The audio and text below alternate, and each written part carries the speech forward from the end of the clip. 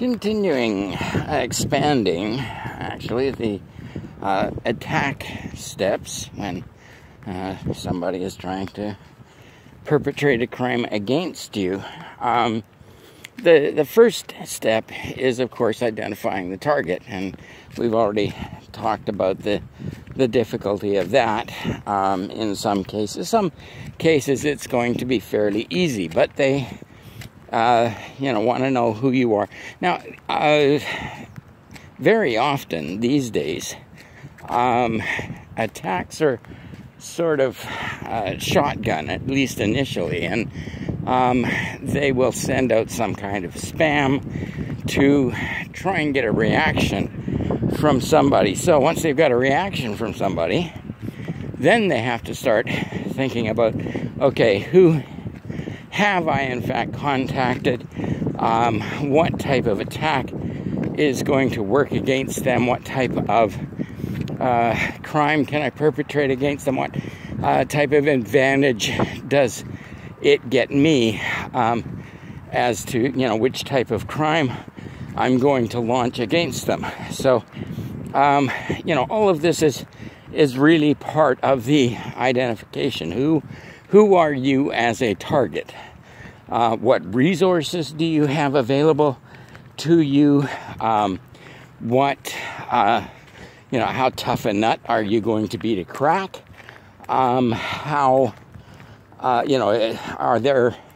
Is there a financial advantage? Is there a power advantage? Is there a resource advantage to attacking you? Is there something that you have or have access to that by attacking you, they can obtain? Also, how tough are you? How hard is it going to be to mount an attack against you? What type of attack is likely to succeed against you?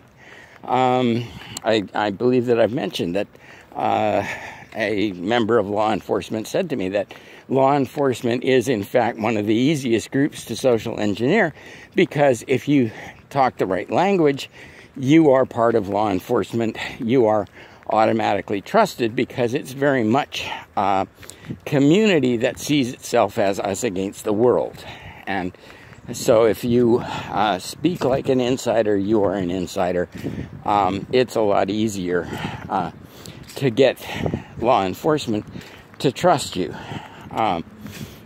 Anyways, there are a number of things depending on the type of institution. Is this a financial institution? Follow the money. You mount an attack promising some kind of inflated return on investment.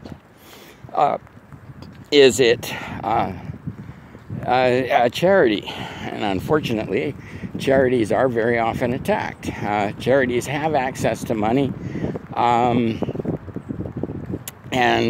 So, maybe a sob story is the starting point for the attack.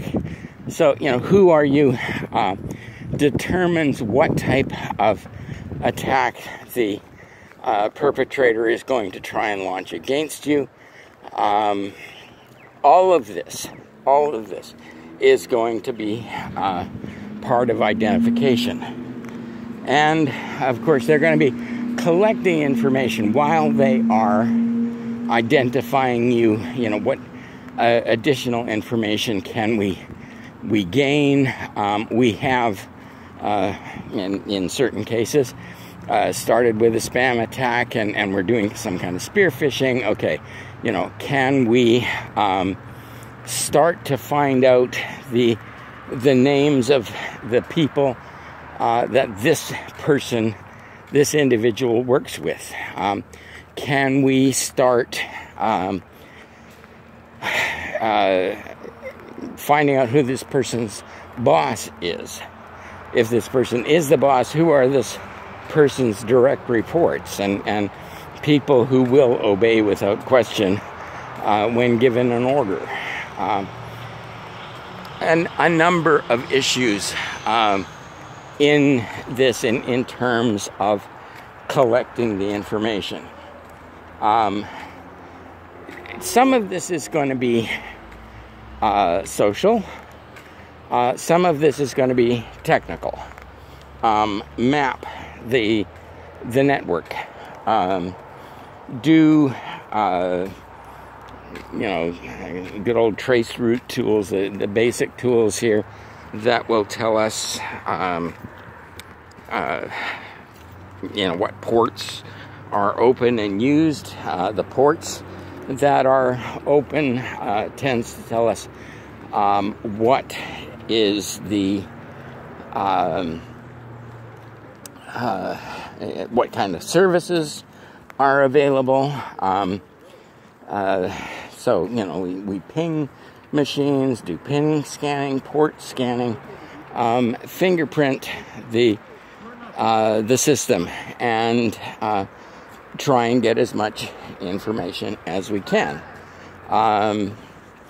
Part of this is identification. Part of this is the further collection of information. Domain names, network numbers, IP addresses, but also, as I say, the social aspects here, names and phone numbers of personnel. We've, our port scanning and ping scanning and traceroute gives us information about the network, mapping the network, what is the structure of the network, how many nodes are we dealing with, again, what's the resource, do they have a good network resource that the attacker can reuse to attack somebody else, and again, looking at operating system types and versions, which gives us two types of information. One is, what are the resources that we can obtain if we attack this system or group, but also what are the likely vulnerabilities that may succeed in a technical type of attack.